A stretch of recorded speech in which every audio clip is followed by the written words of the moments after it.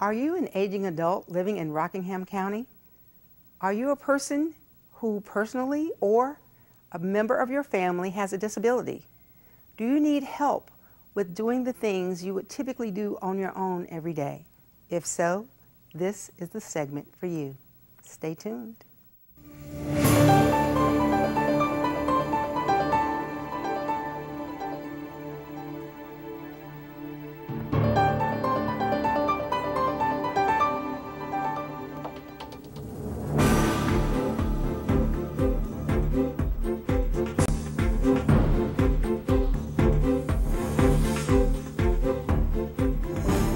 TCT presents Public Report, a look at the issues and events of importance to our viewing area.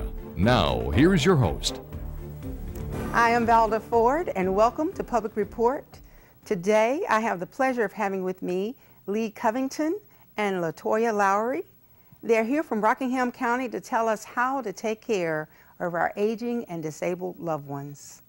Welcome. Thank you. Good to be here. So good to have you both. Thank you. So Lee, you are the executive director, and LaToya, you are in charge of in-home services? That's correct.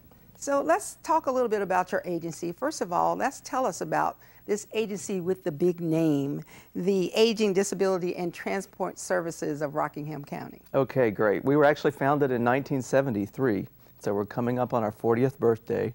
Originally known as the Council on Aging, and the name was changed about 3 years ago.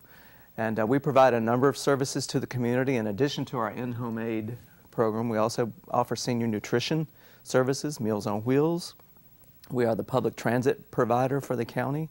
We provide CAP-DA Medicaid waiver services, case management, an adult daycare program, and we work closely with the hospitals to work on transitioning folks back home as well. Okay, so I know there are some services that you mentioned that many people will be familiar with. For instance, Meals on Wheels. I know after having had a senior relative who was not able to take care of herself, Meals on Wheels was a life-saving service. Do you find that that is still the same today, and are more and more people needing that service? Absolutely. That is a service that really allows folks to stay in their home for as long as possible, and we hear that story every day.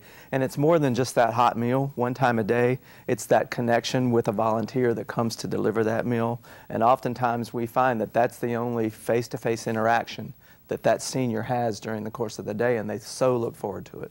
Well, I know that's important. And LaToya, I know you're in charge of in-home services, so you're sending people out who might need a little bit more than just having a meal delivered. What type services are you providing? Well, we provide services, as Lee just mentioned, for our CAP clients. We also serve clients who have home community care block grant. And what are CAP clients? CAP clients are our community alternative program clients, and you must have Medicaid in order to be eligible for our CAP services. And our home community care block grant clients are actually state funded. Yes. There's a program with the Piedmont Triad Regional Council, and they're located here in Greensboro, and they provide state funds for that population of clients, as well as our project care clients. And we also offer services to private pay. And we offer in-home aid services as far as with personal care services, bathing, grooming, your hygiene. Help with medication administration, all of those kind of things? Well, not medication administration, but just making sure that they're actually taking their medication. We can monitor them, but we're not allowed to actually administer medications. All right. Yes. Well, I can see how that also would help people be able to stay in their homes, because someone's watching out for them, making sure that they're getting some good nutrition, that they are actually able to move around and get up from the chair, and just have good hygiene is so important to people who can't take care of themselves. Right. Now, I know that you are looking at your 40th anniversary coming up. How has the service changed over the years? Oh, wow. I think what we're seeing is the need is greater than ever. You know, the basic services that we provide really have not changed because people's basic human needs have not changed. But the community need is greater than ever. And so that's one of our greatest challenges now, is trying to find creative and effective ways to meet that need. Public funding has really not kept pace with the need. And as you're hearing now, budgets on the state and federal level are in trouble. Yes. And so we have to, again, find creative ways to meet those needs on very limited resources. So how many people are being served every month or every year?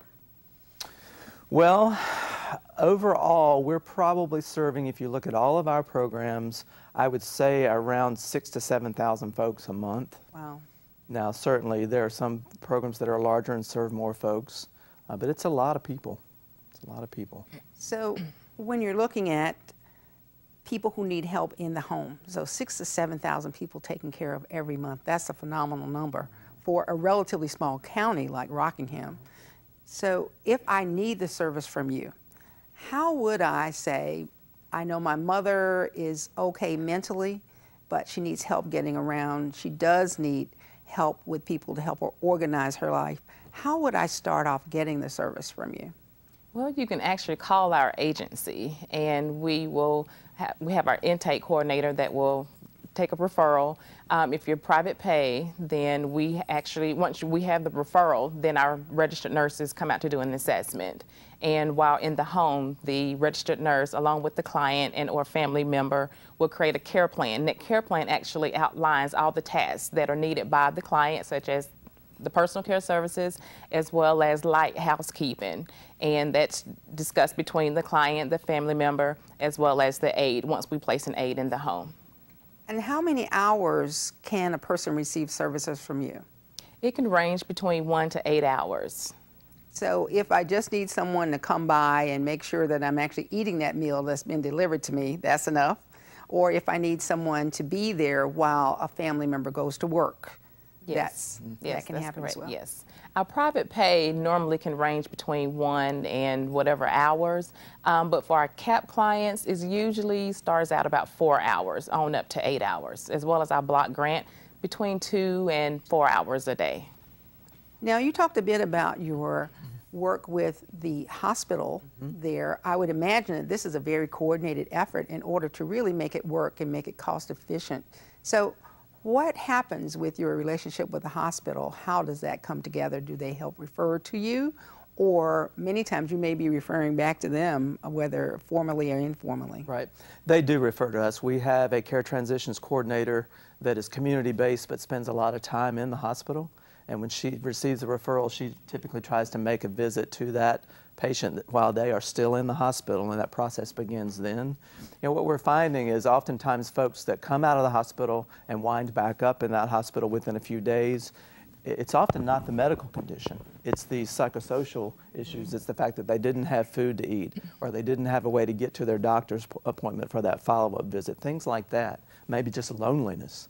And so we're trying to bridge that gap to really keep folks healthy in their home and out of the hospital if we can. Wow, so that's really important. Tell me about this one-call center. Okay, that's something that's brand new. We just started September 1st. And for anyone who needs Medicaid-funded transportation, so if you have Medicaid, transportation is available to get to doctor's appointments and Medicaid-funded services. And so folks now, where they used to have to call social services for out-of-county and us for in-county, now they just have the one number to call for any Medicaid transportation service. And we're really hoping that that will help with furthering that coordinated system and making it much more effective and more efficient for the folks who need that service. Well, that is really important when you have a one-stop shop. You're not worried about, oh, I got to call this number, then someone's going to refer me to that number. You're on hold for 30 minutes each time, and maybe you even give up. That's right. LaToya, tell me a little bit about some of the stories that the people who are cared for by your agency might tell you, or some of the people who work for you. What kind of benefit both ways do they get from your services? Well, a lot of our clients report that they actually enjoy having someone there as a companion, as well as emotional support, because a lot of our clients do not have family members who are located in the same area. And so when our aide comes out for 2 or 3, 4 hours, that provides comfort and security for a lot of our clients. And our aides, they enjoy going out to the client's home and just being there and talking to them and just being a support. So how do you help patients receive Medicaid if they're struggling right now? The economy is bad. They're in this place where they're trying to make it themselves. some people don't even realize that Medicaid was developed to be a short-term, help get you up off your back, help keep you from sliding farther down. How can people apply to even get to your services? They actually need to contact the Department of Social Services for eligibility for Medicaid. And once they are eligible and start receiving Medicaid services, then they can be put on the list for CAP services. And a case manager and RN will go out to do an assessment to see if they actually meet the criteria for our services. Well, that's really wonderful. It's an amazing service. Now, tell me about adult daycare. I know I have an 80-year-old relative who has some cognitive disabilities, doesn't fit any special place, but adult daycare service is really a great thing for him. That is the place where he would fit. And you mentioned earlier those family caregivers who have to work during the day. Adult daycare really is the answer for that. Our center is currently located in Stoneville, and we're licensed to serve 40 folks during the day. We're open from 8:30 to 4:30 every day.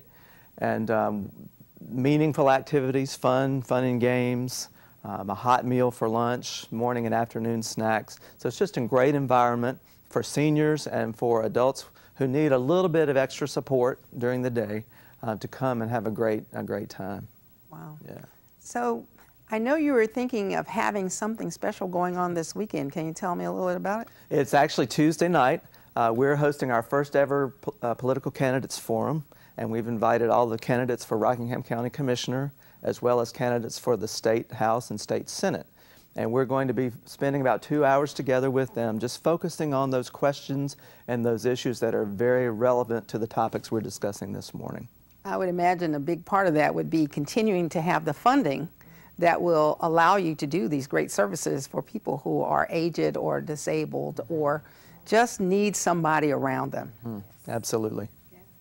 So tell us how to get in touch with you if we want to get more information or we need your services. How will we contact you?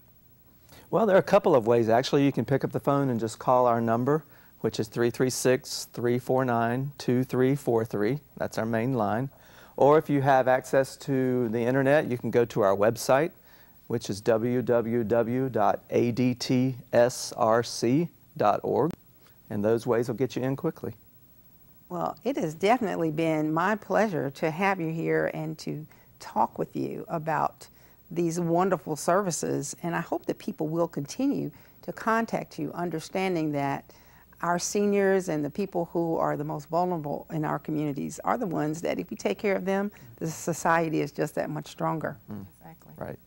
So I hope that you will always be there in the county and that the people who are responsible financially will understand the importance of your services and will continue to support you. I imagine you would take donations as well. Absolutely.